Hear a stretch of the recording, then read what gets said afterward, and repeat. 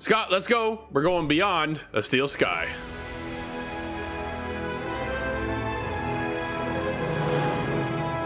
Well, Scott, I'm pretty excited, dude. I get to talk about one of my favorite developers. They are back. Revolution Software is back once again.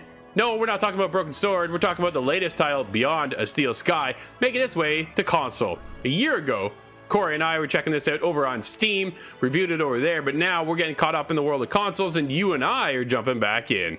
What did you think of Beyond a Steel Sky? I was a little bit nervous because I'm not super into point-and-click adventure games. I wasn't quite sure what to make of it, but you are kind of our expert here on the show, and I heard, well, mixed reaction to this. So getting in for my own opinion, I actually had a pretty good time, but we're going to get into that further on here. What was your second impression of this game? My second impression is, yeah, I played this already. So it's one of those unique things of, okay, how well, so I took a different perspective, right? Because I already knew the story. I already played the game once, but how does it transition over to the world of console? Obviously, using the WASD keys and your mouse are a lot different than how the console and controller works functionally. So to move over to console and have a controller in my hand, dude, it felt like home. Like, it was really, really good. It was smooth like butter. It was no problem whatsoever. Moving through the menus was relatively easy as well. Normally in a point and click adventure game, you're dragging your mouse to, you know, highlight certain areas and things like that. Where here, because you're on the console, you look in that general direction and it'll kind of pop up an icon there, and then you can hit the A button and interact with it. And that's the biggest thing here. And then you select your dialogue and move on from there. There is a lot of dialogue within the game. Oh, yeah. So yeah, point and click is definitely its own unique genre, but Revolution Software have been doing it so well for so long that they already know the formula, right? It's engaging. The story, I think, is the highlight, right? It really keeps you engaged. Oh, yeah. But there are moments, like you and I were just kind of refreshing ourselves and talking about it last night, that kind of hit you with a bit of a slow pacing at points. Scott, how do you feel about that?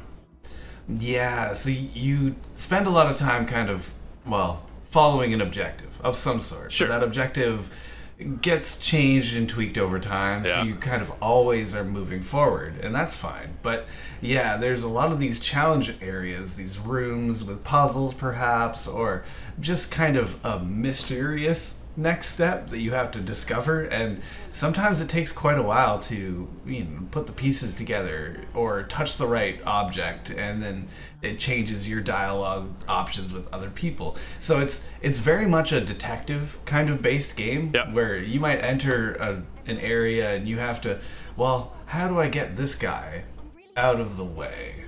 And you have to come up with a creative way to do that. And I think it was really good because the challenge is there sometimes. I got stumped a few times. There's one, I'm gonna allude to it, there's a cafe moment with music, and that took me quite a while to figure out. But once you do, it's kind of a eureka moment, and on to the next one. That's something that pulled me in for much longer play sessions. It took a little while, but it got me. Anyway, just look at Scott, you always look for iterations and improvements and just things that help move the genre forward. And with Beyond a Steel Sky, Foster, the main character, is handed over a scanner, or more or less steals a scanner. But he uses it to solve different puzzles and mechanics, often something you have not seen before, especially in the Broken Sword series. This is a bit of a new step forward for adding into the puzzle mechanic behind the game. Overall though, Scott, what are your impressions of the story? Oh, I think it was a really good setting to kind of place out this drama, I suppose, of the storyline. You are following this abducted child case, and it leads you into like a super city.